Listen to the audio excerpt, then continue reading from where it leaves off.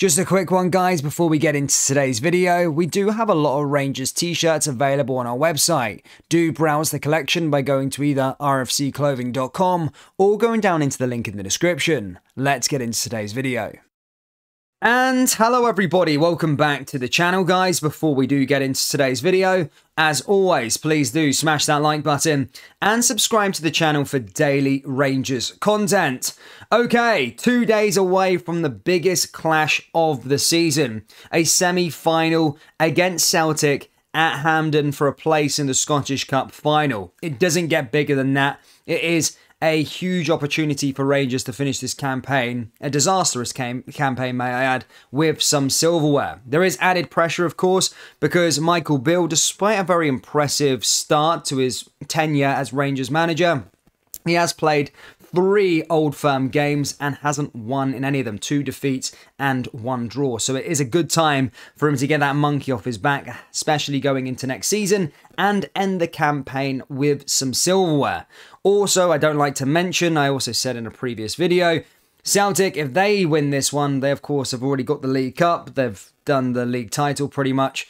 And there's a championship opposition in the final, and it's a good chance that they'll win the treble if they beat Rangers here in this one. So it's the last chance for Rangers to stop Celtic from doing a treble. Again, I said in a previous video, it is currently a sad existence. That was the case again last season. However, it needs to be done again. We can't have Celtic overtaking our treble count and setting a world record. That just cannot happen. So Rangers, is a must win for various reasons. Michael Beale to get the monkey off his back, Rangers to most importantly end the campaign with some silverware, and of course to stop our biggest rivals winning another treble. However, going into this game there was some doubt with regards to a few players. However, Michael Beale has addressed the media and provided the club a big boost. He has confirmed that the trio, Ryan Kent, Connor Goldson and Scott Wright, have all trained today and are likely to be available for the Scottish Cup semi-final clash. He did sort of state that we'll see how the players come through, but as I say, at the time of recording, it's very likely that they, or at least one or two of them, will start that match. The main one, of course, is what I want, is Connor Goldson. Everybody can see from the last Old Firm game with the amount of mistakes that Ben Davies made, and I think in the Champions League campaign as well, we are not a good side defensively without Connor Goldson. So hopefully that's put loads of things of the debate last year that a lot of fans sort of said that we're a better team without Goldson. Not true. We are levels above with Goldson, and he would be a massive, massive factor.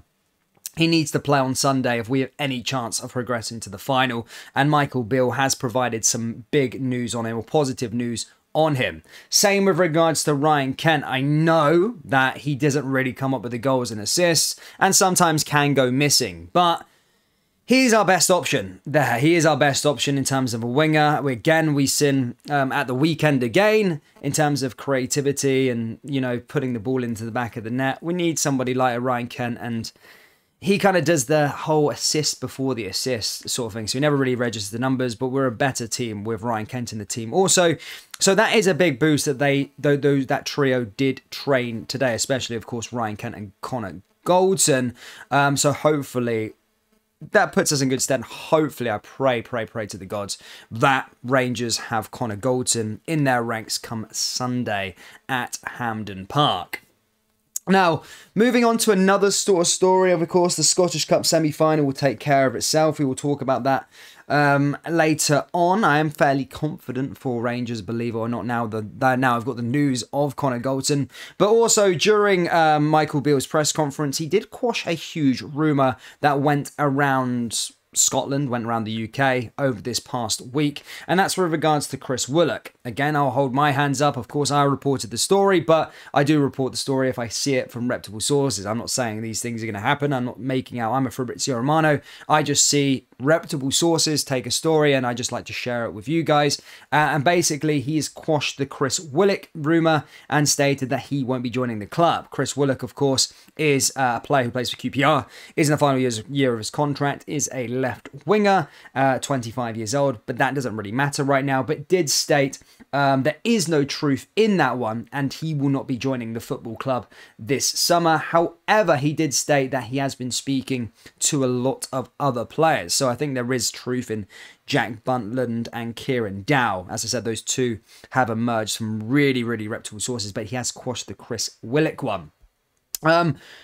On the other news, some more news regards to the transfer front as well. Again, I don't want to get too much brought into all of this, but the Morgan Whittaker rumour has re-emerged. Of course, Rangers went in for Morgan Whittaker back in January. However, Swansea basically said that they didn't want to sell the player. And then basically, Michael Beale did come out and publicly and said Rangers did submit an offer. However, Swansea didn't want to sell. And apparently the deal is back on for the summer and Rangers are going to be going back in for him. Of course, Morgan Whittaker impressed down in League One with Plymouth on loan from Swansea, scored a good goal to game ratio anyway, a left-sided attacker, and then was recalled and went back to Swansea. However, has kind of not really made an impact that he did at the start of the campaign with Plymouth. Now, I have been scouring Twitter, and I do listen to your guys' thoughts down there in the comment section below, and I see a lot of Rangers fans unhappy with the sort of players we've been linked with, and I do get what everybody's saying. I do get what they mean. All these sort of like mid-table English championship players, that it's no one really that's getting us excited. It really isn't. There's not really one player that I got excited for. However, the one thing I will say though is Todd Cantwell.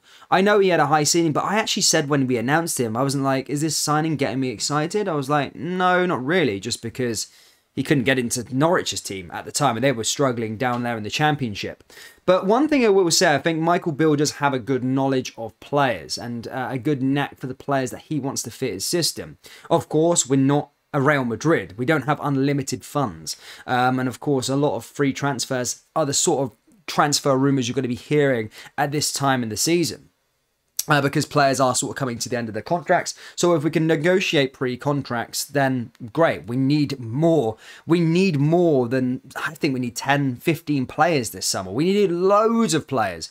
So some of these players that are getting bought on, or getting signed on pre-contracts, not necessarily going straight into our first team. They could be just improving the overall squad. Over the summer, I think we'll start to hear more of Rangers spending money, but I just think the nature of the time of year it is now, that's why we're hearing all these sort of frees and pre-contracts. I do think we will spend money as the summer transfer window sort of opens. But another thing I will say with regards to the Championship players, we've spent loads of money recently and we've been getting excited about all these players that we've been signing. I can send loads. I remember doing loads of these videos and saying, oh, we signed this player, looks so excited, blah, blah, blah. Rabbi Matondo being one of them. And they've been stinking out the place. We spent money on them. They've got us excited, but they've stunk out the place. But the players that maybe have had low expectations have been the ones that really impressed. Who really went crazy when we signed Joe Aribo? Who went crazy when we signed Calvin Bassey? Who went crazy when we signed Todd Cantwell? And these are the players that were impressing and starting to be mainstays within our team. So I couldn't really care about the hype before anymore. As long as they come in and do the jersey proud, then I don't care if it's full of English Championship players.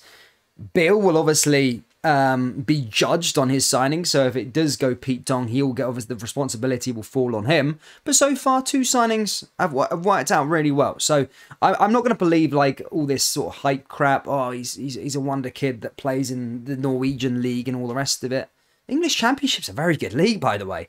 English Championship teams would probably win the SPFL bar Rangers and Celtic if they went in there. So, or some of them would probably compete for the title. So, yeah, I mean, I'm not going to get too bogged into it. But anyway, guys, that does bring us to the end of today's video. Yeah, just, by the way, summer merch, by the way. That's what it looks like in person. This is the Glasgow Rangers Pistols tee.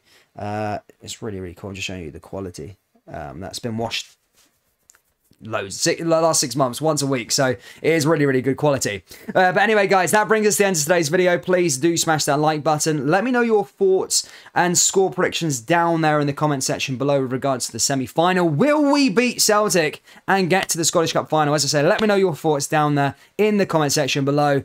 That brings us to the end of today's video. Please do smash that like button and subscribe to the channel for daily Rangers content. And remember, we do have Rangers t-shirts available on our website, so do browse the collection. Go down into the link in the description or go to rfcclothing.com. Thank you, and I'll see you all next time. Take care. Peace.